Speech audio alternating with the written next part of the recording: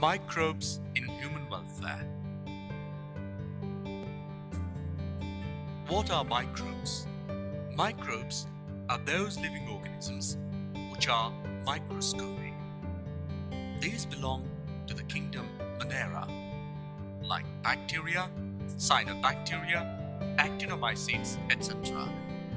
Kingdom fungi, like rusts, smuts, molds, etc. And kingdom Protista, example, protozoans. Viruses, commonly called broadline organisms, viroids, and prions are also included in microorganisms. Microbes occur in almost all the parts of the world. These have been found in all the parts of the biosphere, including air, water, and soil. Some of these are also present in the sites with extremes of environmental conditions, and they are even more advanced animals, including human beings, cannot survive. Economic importance of microbes. Microbes are both useful and harmful for the human beings. The microbes contribute to human welfare in the following ways. A. Microbes in household products. 1. Production of cheese. It is a nutritive product produced by curdling and ripening of milk. Curdling is done by bacterial strains like Streptococcus lactis and Leuconostoc citroverum, while ripening of solid curd is done by different bacterial strains which provide characteristics, texture, flavor, and taste to the cheese.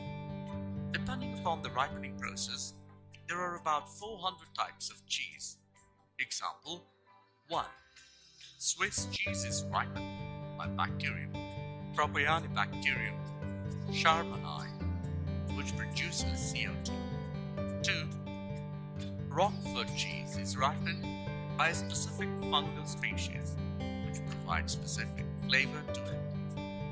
2. Dosa and Italy. These are produced by the bacterial fermentation of rice, during which CO2 is evolved, which causes doughing of the raw material. 3. Bread. Baking industry. Bread is prepared by adding baker's yeast, Saccharomyces cerevisiae, to the wheat flour. Yeast secretes a zymase complex which contains a number of enzymes like maltase, which changes maltose to glucose, zymase, which converts glucose to ethanol and CO2. Microbes in industrial production. Even in the industry, microbes are used to synthesize a number of products valuable to human beings. Beverages and antibiotics are some examples. Production on an industrial scale requires growing microbes in very large vessels called fermenters. Fermented beverages. Production of fermented beverages, especially alcoholic drinks like wine, beer, whiskey, brandy, gin, rum, etc. in the brewing industry is based on the alcoholic fermentation of malted cereals and fruit juices. Non-alcoholic beverages like curing of coffee beans, tea leaves, and tobacco leaves is carried by the fermentation action of certain bacteria to add special flavor, color, and aroma in them. Antibiotics. Antibiotics produced by microbes are regarded as one of the most significant discoveries of the 20th century and have greatly contributed towards the welfare of the human society. Antibiotics are chemical substances which are produced by some microbes and can kill or retard the growth of other microbes. You are familiar with the commonly used antibiotic penicillin.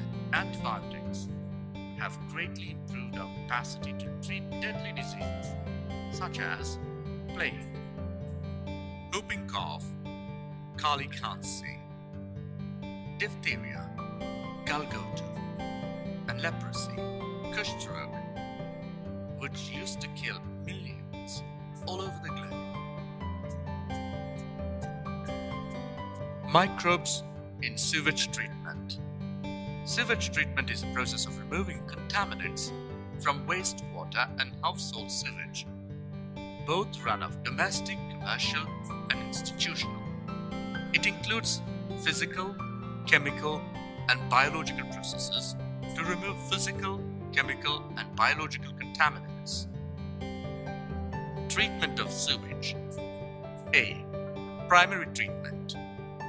In this method, mechanical screening and sedimentation of undissolved solids in raw sewage like floating polythene bags and other objects, large lumps of organic matter, sand and silt, is done. So, the sewage passes through mesh screens of successively smaller pore sizes. After screening, the sewage is passed through a grid chamber to separate sand and small pebbles by sedimentation. Finally, the sewage is passed into the primary settling tank, where most of the suspended particles settle down to form the primary sludge. It falls to remove any dissolved substance in water. It does not remove the pathogens. B. Secondary or biological treatment. Sewage treated in primary treatment is brought in contact with oxygen and aerobic microorganisms. They break down the organic matter into harmless materials as CO2 and H2. Further chlorination is done. To kill the bacteria. It may be further treated to tertiary level. Two measures are adopted for secondary treatment. 1. Trickling filter method. In this case, sewage water passes through a thick bed of gravel stones so that bacteria consume most of the organic matter. 2. Activated sludge method. In this, sewage water is pumped into an aeration tank which contains sludge consisting of bacteria and algae. In aeration tank, bacteria multiply rapidly and form masses along with fungal filaments to form aggregates called flocks. The bacteria are able to decompose most of the organic matter, while algae provides oxygen to these decomposers. The bacteria commonly used in sewage treatment are coliform, Clostridium, Pseudomonas, Microbes, etc. C. Advanced waste management or tertiary treatment. In this, salts like nitrates and phosphates are removed by precipitation techniques. Water is now pure enough to drink. Yamuna Action Plan. The Yamuna Action Plan, YAP, is a bilateral project between the Government of India and Japan. It is one of the largest river restoration projects in India. The Government of Japan, via the Japanese Bank for International Cooperation, JBIC, has provided financial aid of 17.7 million yen to carry out the project, which is being executed by the National River Conservation Directorate, the Ministry of Environment and Forests, and the Government of India.